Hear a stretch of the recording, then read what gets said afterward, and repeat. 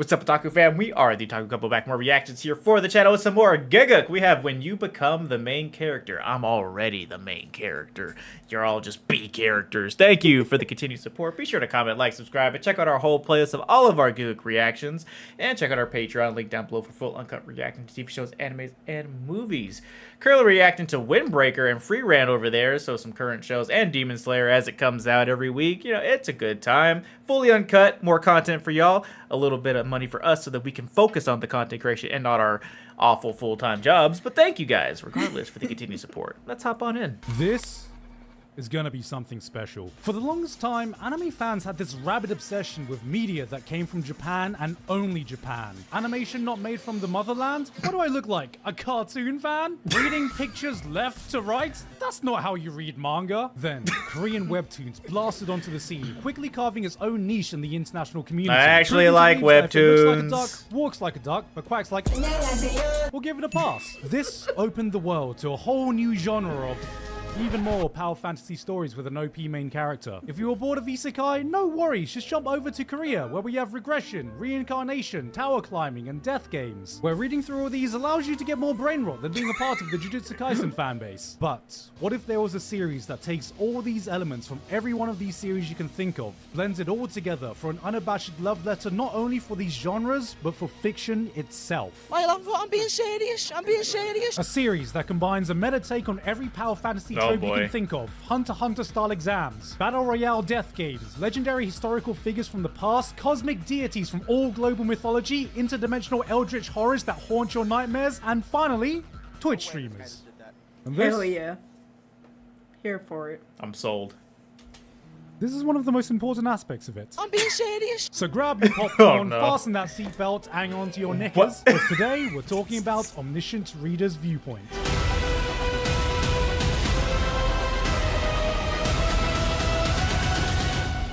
But before we get to that, let me go back to my roots for a bit and talk about isekai, because one of my favorite isekai is having a collaboration with today's sponsor, AFK Arena. AFK Arena is a strategy-based mobile game, and they're working with Tenshiro in order to bring their fun gameplay and stellar art style to the world. Kudos to that. Kim Dokja is a nobody.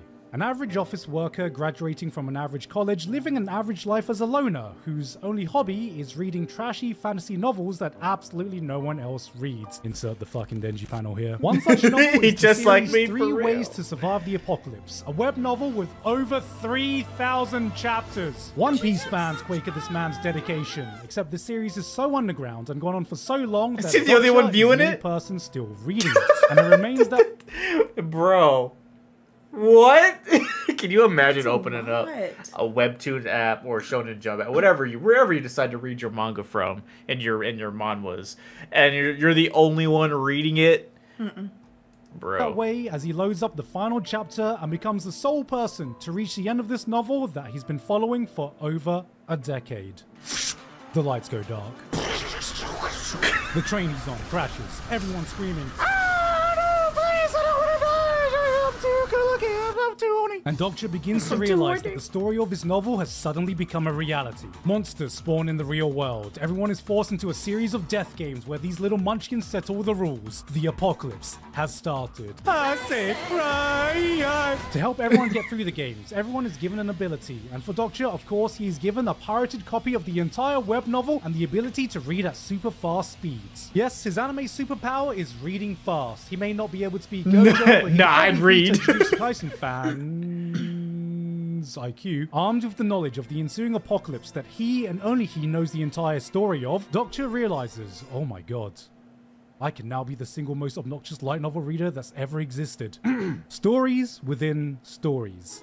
There's a plot hook I am an absolute sucker for. Maybe it's because I've made watching stories become my job, but when you watch enough anime, you start to see all the repeated tropes, all the reoccurring cliches. Sometimes you start to wonder how you do differently than how the story plays out. The series plays to that fantasy to a T, as Dokja lives the story of his You already sold me, man. Events as he sees fit. You ever watch a movie or TV show and thought to yourself, man, I could solve everyone's problem if I just did this? Dokja does that. Or maybe there's a major character you absolutely despise, but just keeps showing up and you're like, man, fuck this cum-stained mouth-breathing piece of shit. Can we just remove him from the story already? He has to go, blood. Doctor does that. Are you one of those Oh. people who watch videos like how to beat every game in Squid Game or how to beat the monster from A Quiet Place? Doctor probably made those bloody videos because he thinks he can do a better job. Doctor is your average Redditor. The world of 3 ways to survive the apocalypse doesn't just come alive. The very characters that inhabit the story become a reality, allowing him to game the system, befriend the characters he knows oh so well, making him only slightly less parasocial than your average K-pop fan, and molds the story in the way he would have gone through the original novel. Alright, I ain't gonna lie to you. A lot of you are probably gonna see these panels and read some early chapters and go, this is just more solo leveling. Let's go down the checklist. Leveling up system, video game-esque abilities and interface, death games with different clear conditions. A protagonist that is OP because he has prior knowledge of the events that are about to unfold. If this was a Manhwa trope exam, it'd be scoring A+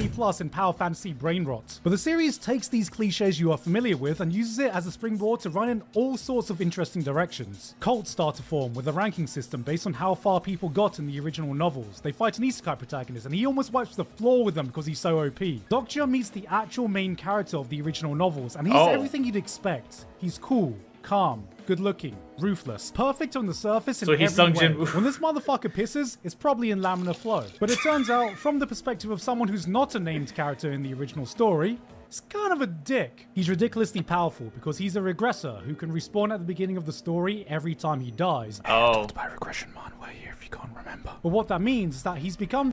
We reacted to that video. You should go check it out in the playlist of our Gigguk reactions in the channel. This nihilistic arsehole who doesn't care for anyone who can't help him progress further than the last run. And he gives up on the world at the slightest unforeseen obstacle because, well, what's the point when he can just start all over again? To the point where he gets depression from the disconnect he feels with the world. So, after hearing this, Dokja slaps the shit out of him, goes hashtag not my protagonist and tells him, bro, can we just skip the emo character arc this time? Yeah, the series is meta as hell. And here's the thing, meta anime is something I have a soft spot for, but only in those rare cases that the author actually takes the effort to make something interesting out of it. Yes. Most of the time you just see a quick fourth wall break or a self-referential joke.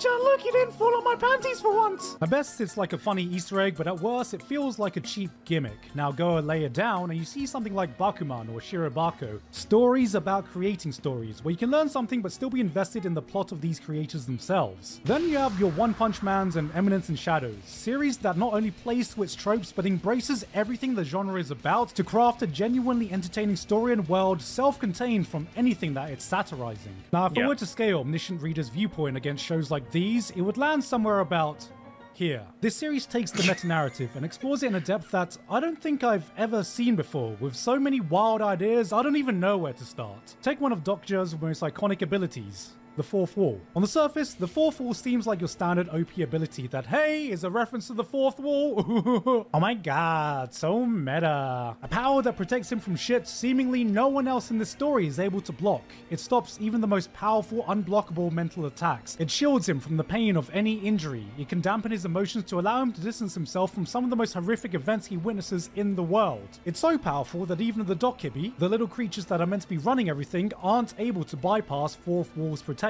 Oh. Yeah, pretty damn broken. But as he continues to encounter different situations, stuff that never happened in the way they did in the original novel, things start to get weird. He encounters his old bully from his real past and the wall starts glitching a bit. He meets someone that plays a part in some big traumatic event that happened to him before and it shakes violently. It resonates with character moments that meant something to him in the original story, and the more the ability begins to act out, the more you begin to realize the fourth wall is his fourth wall. The one that separates and protects him from the rules of his perception of this fictional world. But as the world of fantasy and his reality start to blend together, you see the cracks beginning to form. The fourth wall can't protect him from the real struggles of his life outside of fiction. Oh. And that's just fucking cool for a concept, while being so on point for the theme of the story, because this is a story about stories. Not just the power of a story, but the relationship between an author, the reader, and the story being told. And to do this, it has crafted this insane, intricate world with a system that all comes back to this central idea. Okay, pause for a second. You're probably confused as to why I mentioned live streamers in the intro and how that has anything to do with this story. Well, turns out everything is being live streamed to this cosmic Twitch for the enjoyment of constellations. What are constellations? Well, that's the name for all these deities or historical figures that are watching the live stream. Because, you know, when you're a god, apparently you have nothing better to do than just to watch a subathon run by some celestial Mr. Beast. And I'm not talking about some made-up fake characters. Greek gods and goddesses, Archangel Uriel, Christopher Columbus, these are actual figures from our own history and mythology. If I had to make a comparison... So we're gonna add a record of Ragnarok into this. Okay, that's gonna be cool. interesting. I'd say it's kind of reminiscent of Drifters. But instead of summoning these heroic spirits to Earth to battle it out like in Drifters, they can shower their favorite contestants with subs and donos so they can use the in-game currency to buy better equipment and resources. It goes so far that people can bargain exclusive stream and sponsor so it's like contracts Hunger Games that allow too. contestants to inherit special abilities of whatever constellation they're in a contract with. Why is this even relevant? Stories. The power of a story is the power system in this world, whether it be these constellations wanting to sponsor someone so they can have their story represented, or someone building a powerful story themselves to get recognized by all these celestial beings. And your abilities are tied to the power of the stories you create, or the stories you choose to take on. And that's the thing. Everyone has a story. Yeah, what she said. I went to the convenience store today because I was craving fried chicken. They were out. That's a story, not a powerful one, unless of course you know the pain of being deprived delicious Lawson's fried chicken. What is it that makes a good story? How do you craft something that will resonate deeply with an audience? And what if your strength was correlated to the strength of your own personal story? Will your story include some grand historical feat, an epic sea battle, or will it become the stuff of legends, passed down through generations, eventually transforming into something mythical? It's a system based on anything and everything you've ever seen in fiction. And if that's not one of the coolest concepts for a power system you've ever heard of, I don't know. Go back to doing sign language with Naruto or some shit. Now I've just spent over 11 minutes. Thank you, Alan, trying to convince you that Omniscient Reader is different. It's not like other power fantasy manhwa. And I'm here to tell you, it's not. For a very long time. Credit where credit is due. Doctor is far more likable than your typical bland, self-insert, overpowered protagonist. He has great chemistry with the various cast members, but for a very long stretch of the series, it tries to present you with the idea that he's just an ordinary dude, an underdog, overshadowed by the actual protagonist of the novel. He's just like you for real. Yet we can clearly see that he's really smart, charismatic, a natural leader who knows the solution to every problem no matter what the scenarios throw at him. One of the running jokes to keep him grounded is that everyone thinks he's just really ugly. And bro, if this dude is meant to be ugly, I might as well commit Alt F4 in my life right now, because what fucking hope do I have? It takes quite a bit of commitment before the series even starts to show its hand. We are 200 odd chapters in right now. Well, maybe that's a translation. Maybe he's meant to be put in interesting situations that challenge their worldview, or had bombshell revelations that give us an insight behind what makes these characters tick. And yet, all this time, I feel like we are just at the start. This is a series based on a completed web novel with 551 chapters, and we are just about a third of the way through of the story and have yet to fully get into the meat of it. Every novel reader I've seen has said it only continues to get better,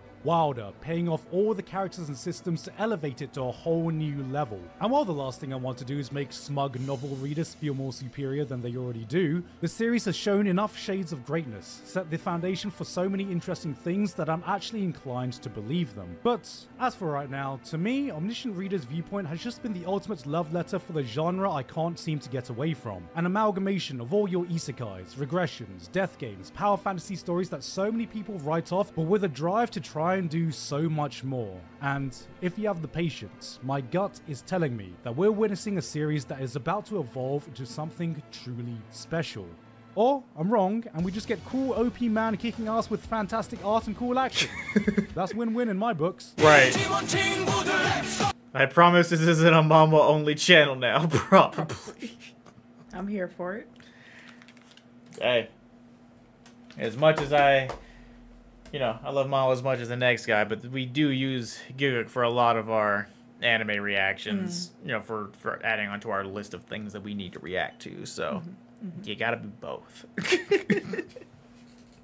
It's really interesting. It is. It is. Let's see how hard it is to find that. I'd read it. Oh, no, I didn't. Oh. I was so close. Oh. I did, okay. Oh, there you go. It We're wasn't that safe. bad. Look at you. We're safe. Too much hair. Well, guys, let us know down below if you're interested in what he just talked about in this series, or if you've read it already, let us know if it's good. And we'll see you guys for the next video. Bye.